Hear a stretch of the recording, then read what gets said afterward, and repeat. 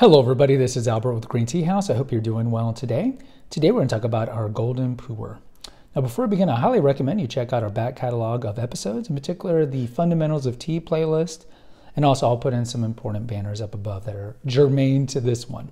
So pu'er tea is a tea that I think is, for those who know tea, maybe misrepresent this tea as being a black tea, and it's not a black tea. So we do have an episode on the 6 categories of tea that come from the Camellia sinensis plant, and we do have a standalone episode on what is pu'er tea. We also have an episode on what is tuocha, which is related to this because tuocha are typically pu'er teas that are shaped into different shapes. So we have the cakes, the tea cakes, those are typically pu'er, and also the bird's nest, or smaller ones, and there's different other shapes as well. So the pu'er that we sell is golden pu'er. Now, what is pu'er? Just in case you don't want to go back to those past episodes. So pu'er, in its shortest definition, is a fermented dark tea. So it goes through a lot of the other stages that you see with the other teas that come from the Camellia sinensis plant. In particular, I'd say it's probably closest related to like black tea, in that it's going to be plucked, it's going to be keel greened, it's going to be rolled, it's going to be broken down, and then it's eventually going to be dried. But after it's dried, they do a thing called piling, and in the process of piling these leads, it leads to a secondary breakdown, but it's a different type of breakdown that you would see in black tea or in oolong and other teas. It's a breakdown that causes fermentation. So the bacteria and the fungus that's naturally endogenous to the leaves, like there's bacteria and fungus all on us. 90% of the cells in us and on us are not human. So all of us have a microbiome on our skin and in our gut. Plants are no different, animals are no different. So what happens with pu'er tea, which is a type of dark tea, probably the most famous one, it's from the Yunnan province of China, is that the teas, when they're piled, or I'm sorry, the leaves, once they're piled up on top of each other, undergo fermentation. So the best way to understand pu'er tea is that it's fermented tea leaves. So it's probiotic, similar to what you would see in kimchi or kombucha or kefir, or some of the things, probiotics are pretty popular right now. So yes, it is a drink. Now, how is it different than kombucha? So kombucha is another probiotic drink that's from black tea that's left out, and then its own kind of microbiota, its own SCOBY is developed, and you add sugar and so forth. But that is with interaction of sugar. Here in pu'er, there's no sugar involved. It's the natural fermentation of the leaves when they're piled on top of each other, and that's what undergoes the process. So sometimes you'll even find people that sell tea call pu'er a fermented black tea. That's a misnomer. It's not a fermented black tea. It's its own category of teas, which are called dark teas. In America, they would call them dark teas.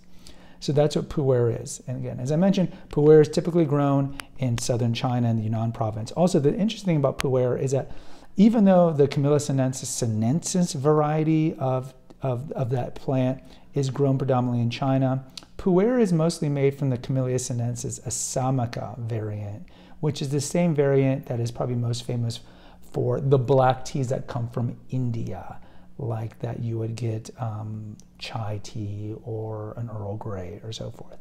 Now, in terms of the golden pu'er that we sell, pu'er can be categorized into 2 greater categories. There's going to be the kind of raw pu'er and the ripe pu'er.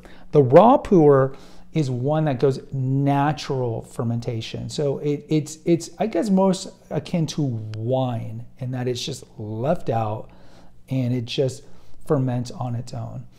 Then you have the ripe pu'er, and the ripe pu'er undergoes an acceleration process. The tea masters know how to accelerate it into a ripe pu'er. So any pu'er that you buy online, I shouldn't say any, but the majority of pu'er that you buy online is going to be ripe pu'er because it's just faster to make it and therefore faster to get to the market. So any pu'er that we sell here is going to be part of that ripe pu'er.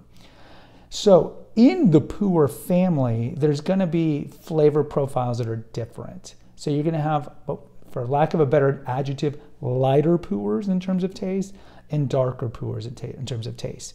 Now, for those who are looking to maybe either wean off of coffee, or maybe you want to drink a tea that tastes like coffee, at least in China, pu'er would be your go-to. In Japan, I'd say it'd be more like hojicha, which is roasted tea leaves. But in the China world, for lack of a better word, it'd be the pu'ers, because the pu'ers have a very strong, robust, and you can taste to a certain extent the fermentedness, the fermentation in it.